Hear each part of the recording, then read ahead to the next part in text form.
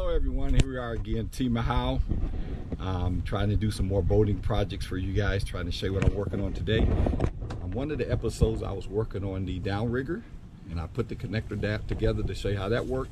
But today I'm actually installed the other part of the connector, the male connector inside the boat, to where the connector can plug into it from the Downrigger. This right here will be installing. So as you bear with me, like I said, I'm new to boating, so beginners for boating. I just want to show you how I'm doing things. I'm not saying anybody else can do it any other way or different. I'm just saying how I do things. My boat, I bought it, I paid for it, I owe nobody. So I'm just sharing my experience with everybody else. So if you like it, I ask that you subscribe. You check the box to get reminders anytime I'm doing something, and like it. So let's check it out. Here we go. Okay, here we are again. Hopefully you can hear me. I have a mask on, so I'm trying to keep the dust particles out of my nose and my mouth, because this is fiberglass. So I'm hoping everyone can see this. What I did, I made a 1 3/4 inch hole. You should have just did your put a hole there, then made 1 3/4. But I did mine different. I just took my bit and put a circle, and I'll just guess in the middle. It don't have to be accurate. If it's outside the blue, it's no big deal. But what I'm showing you is, I'm gonna put a hole here, because here's my batteries down here, as you can see. And I want to be able to run to them. And I came up from the back side. It's nothing back here, so I'm not gonna hit anything. So that's what I'm gonna do. So bear with me while we drill this hole. So I'm lining up as center as I can. This is gonna be close enough, because like I said, I didn't measure it like they wanted me to. So just gonna go through, go slow.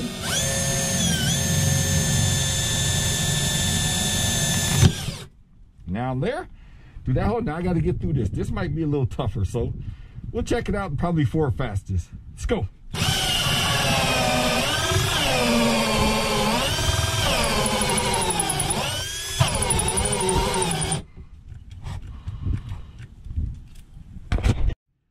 I'm back again. As you can see, my battery died, so it's all part of working on projects. So let's try it again with this new battery.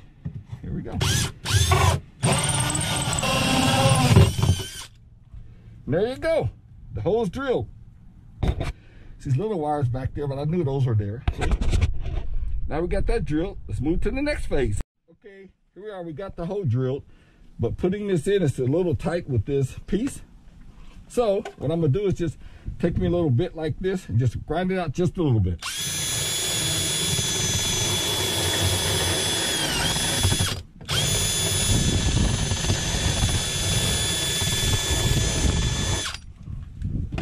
Now let's try it, see if that's better. I think that could possibly be a better fit. Let's try it, see what happens here.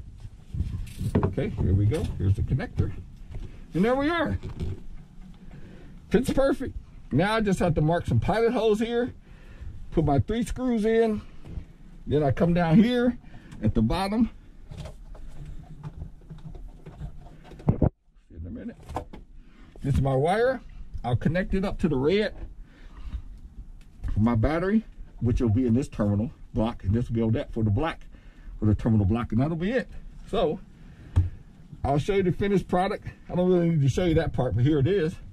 And what I'll do, like you see the connector, I got it turned a little bit. It's going by there kind of quick. I'll turn it like this. That way it's straight up and down like that. There we go. That's how it's going to be. And we'll put the counter plug like that. We'll put our 3 screws in, and that'll be it. So I'll show you the final product when I get through with it. Okay, here we are. What I did is I drilled the pilot hole, and I drilled another hole. What we're going to do is just put the screw in the hole and tighten it up and put it in. And then after that, what I plan on doing then is, once I got them all like that, I'm just going to drill my holes through here, line it up and drill them through there, then put the screws in. So let's check it out. So let's see what happens here.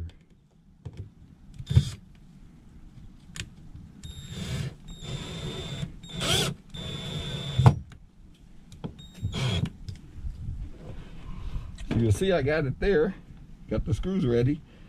I should have put this over. I'll spin that around, because I want this, it'll go like this, it'll cover it up, it'll be the dust cover to cover everything up, but I want it to come down. So what I'll do is pull it back out and spin this around.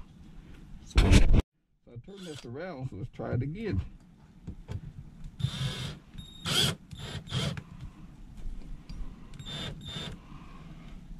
That's it. So make sure your seal's behind there. See, mine's off a little bit, which is still okay. Just got to make sure that still stays behind there, so it's not prevent water from coming back there. So that's it. I'll put in the other 2 screws, then I'll connect my wiring up. But like I said, it's however you want to do your wiring is the key to this, because your wiring might be different than mine or where you're going to connect yours. Like I said, here's my wires. I plan on connecting to a terminal block for the positive and the terminal block for the negative. But I plan on putting like a little connector on here on mine so it can slide on and slide off. Then after that, it has power. And then I'll finish installing my downrigger right here. I got a connector that just sits down in here like the fishing pole. Then once I get all that done, I'll show you my end product. So just stand by.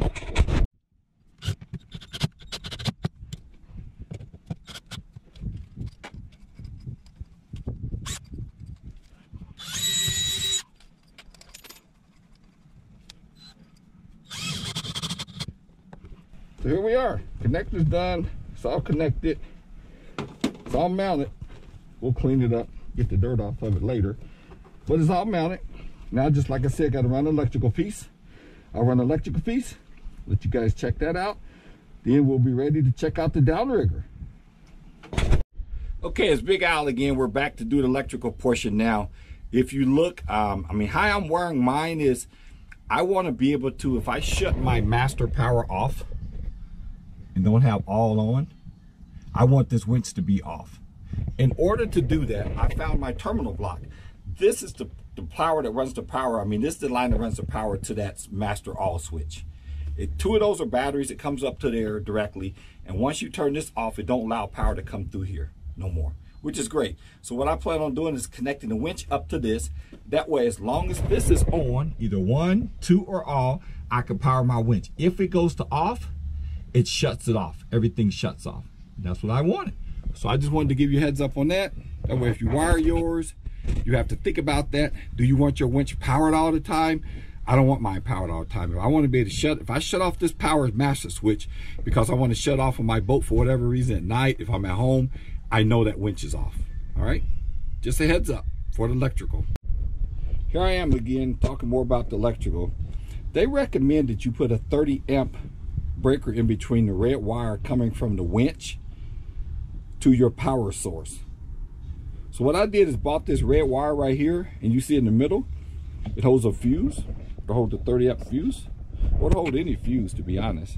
But what I did is you pop this cover off. It's hard to pop it off with my one hand and trying to film, but you get my point. Up under is a fuse. Let's see if okay, there we go. Under is a fuse. And what I did is I put the connector on this end, connector on that end. This connector is what's going to connect to my terminal to my boat. This connector is going to connect to the wire coming from the winch. In the middle is a circuit breaker. If you have some issues, it will pop this breaker. Then what I could do, this fuse, then I can replace the fuse. So I just wanted to let you know that. I got this, I think, off of Amazon. If not, I'll put the link down there. If it wasn't Amazon, I'll put the link down where I got it from. I bought like a pack of 6, and then you just put the connectors on you want. Okay, thanks. Here I am again. Here's the block. Here's the connector I was telling you again with the fuse, right? So here's the connector with the fuse. This is the wire coming from the winch, which is really this connector, to be honest. It's coming from this connector. The winch is going to plug in that. This is the piece I bought, so you connect it to this. Now, this is what's going to connect to my terminal block to my boat. This is going to connect to my terminal block from the negative side to my boat. Terminal block to the positive side. Now I have power to this when I turn this on. To 1, all, or 2. Right now, this is off. There's no power. That's how I want it. Because once you actually turn this to 1, all, or 2, it runs power from here to the terminal block, and it runs the power to your starter on your engines. That's how they get power. It's through here. So anyway, that's where we are. Thanks for watching. Okay, I got the wiring done. This is to the terminal block. This is the fuse. I already strapped it in the tie wrap to make everything look nice and neat. But this is really coming from the winch. And it comes to this power there. Connector there, positive. I did my negative and I put it over here. Here's my negative. Like I said, I got everything all tie wrapped. It's all nice and neat. Now if I turn this to all, that has power. This has power. And what I'll do, I'll test it in a minute. I'll actually put the winch on and turn it on, see if it works. So let's wait, see what happens. Okay, here I am back again. Just a quick hold job. The winch is plugged in. Hit the power button for up. See it's going up. Hit the power button for down. It's hard to try to do this and hold it in my hand. Hit the button for down. So there you go. Everything's working. That's it for now. Once I get it mounted up here, I'll come back and finish up the video and let you know everything's done. But everything's connected and working, so that's a blessing. All right, stand by. Okay, here we are. Got the cable connected up, got the connector connected. I connected the downrigger to it. You see how it's gonna be. It'll come up here like this. Here's the downrigger itself. Here's my switch. So what we could do is bring it up. We can bring it down. Bring it down. Bring it up. Bring it up. And that's it. The connector's on. That was the purpose of this video, to show you how to do the connector. It works great. Just unplug it like this. Put the cover on it. And you're all done. Look at that. Looks professional. All done. That's how you put the connector on your downrigger. Again, this is Big Al from Team Mahal. Just like I said, we're just trying to show you things for beginner boaters. That's what I did with that connector. We got the downrigger. I got another video showing assembling of the downrigger. I'll make another video showing you how to install that terminator that goes on the cable of the downrigger. And then I'll also show you how to connect the ball and all that stuff up. And I'm also make a video to show you roughly how it works.